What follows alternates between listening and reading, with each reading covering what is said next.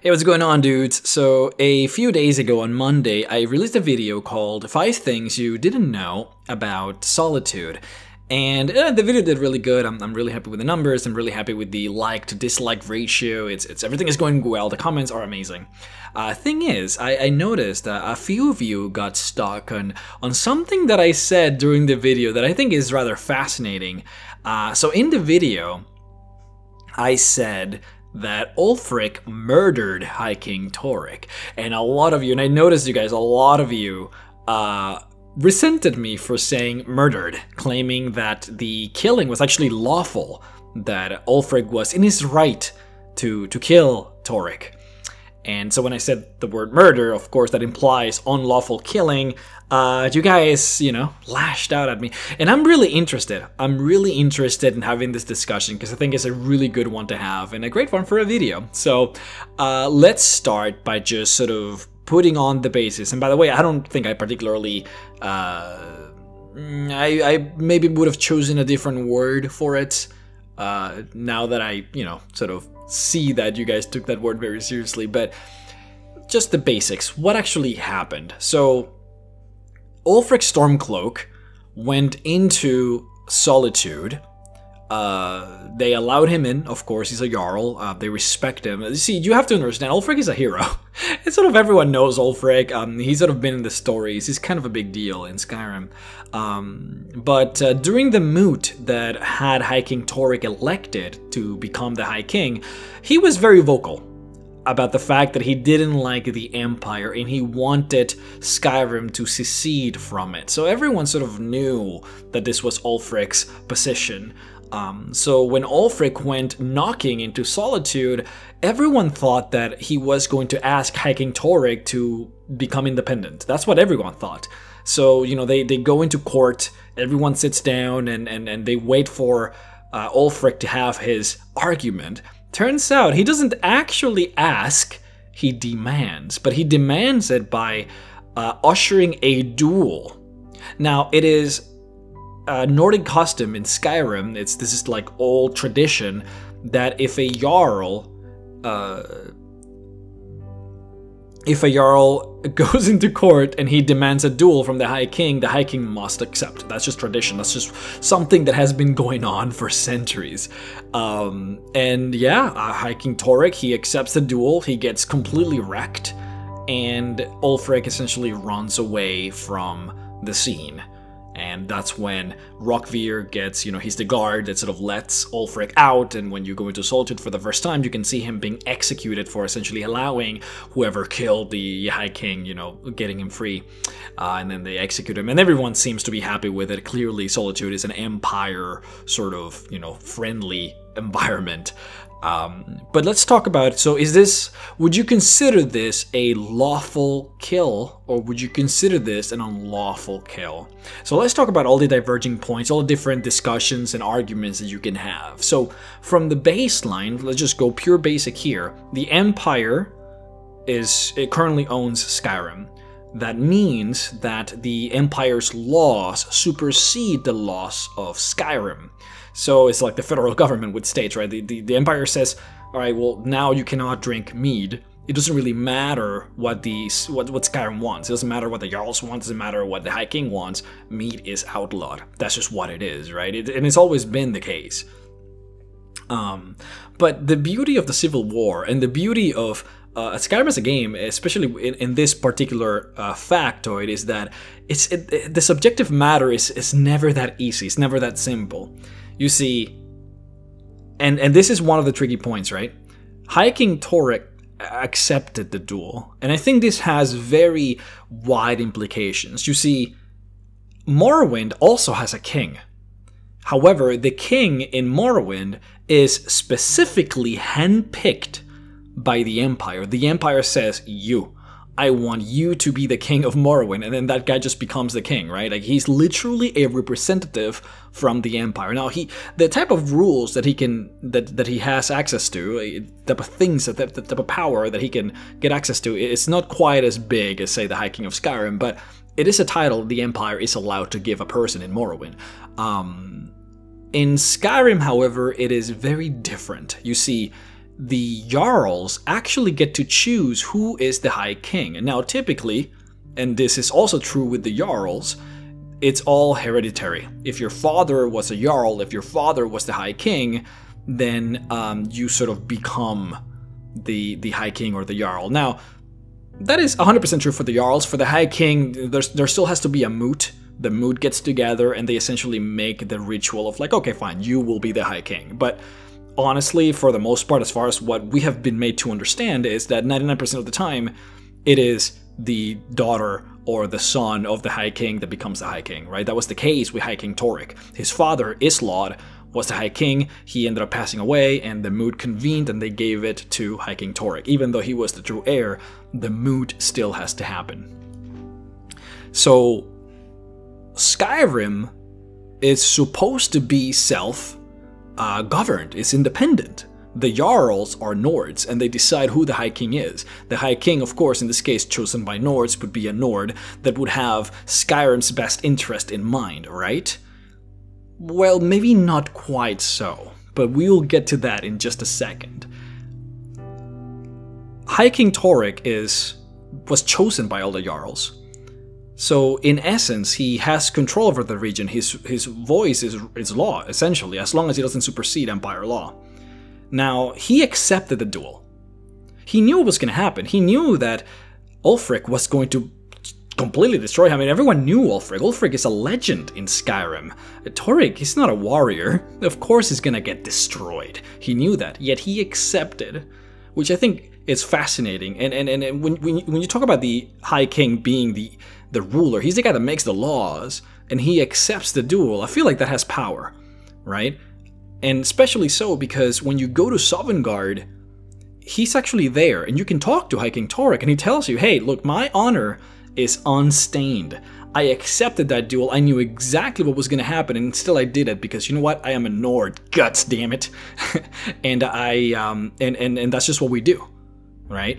So it's almost as if he doesn't really hold any anger towards Ulfric. Now, he does say, my honor is unstained, but can Ulfric say the same? And I find that very interesting, because even though clearly he respects Ulfric a lot, and by the way, that's something that gets talked about a lot when you go to Solitude and you go into the Blue Palace and you talk to all those court attendants and, you know, everyone in that court, everyone says that Torygg really respected Ulfric, which is really cool. But he definitely mentioned that his honor was unstained, but can Ulfric say the same? That twist has me thinking, right?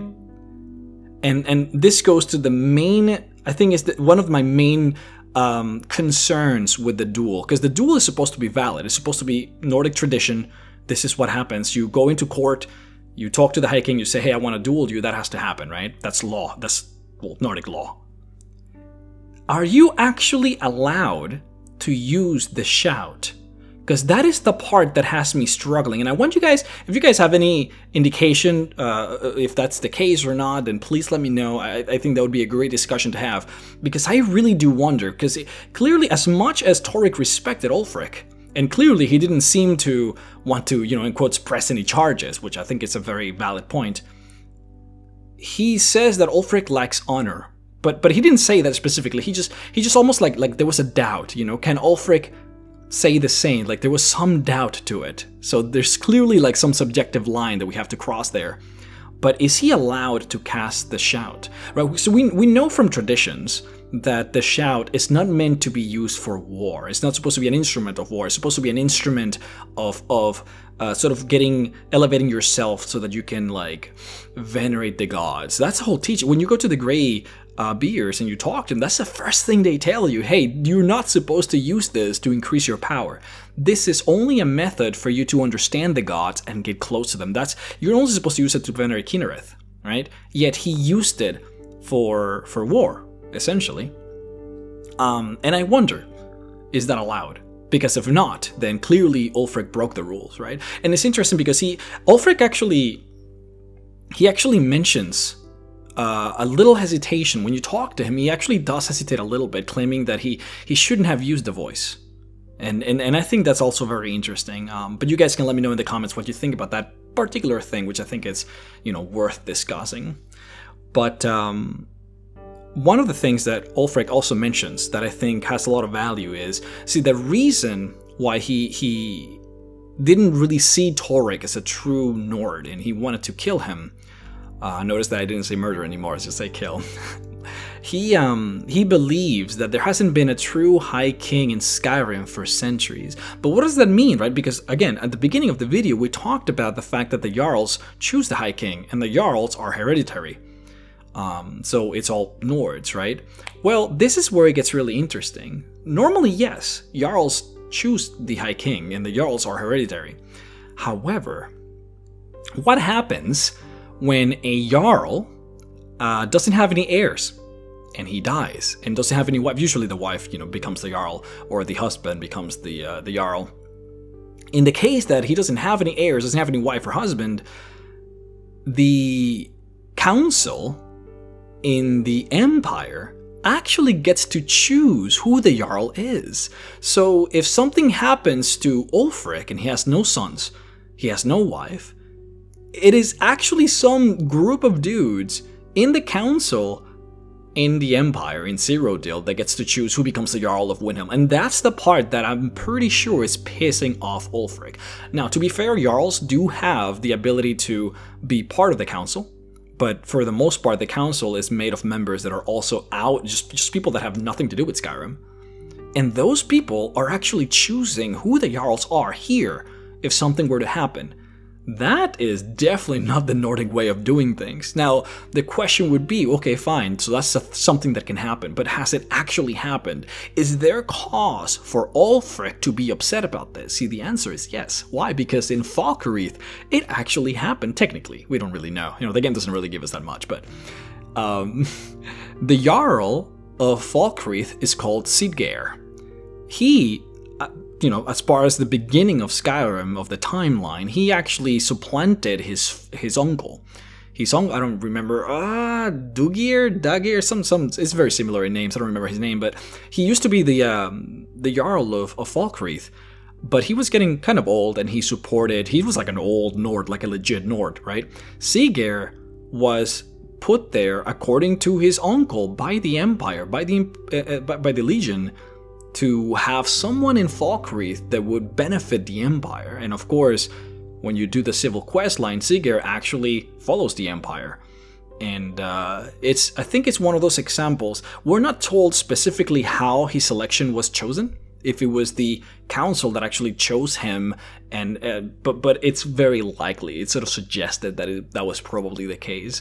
Now, I don't have any indication that has specifically happened anywhere else.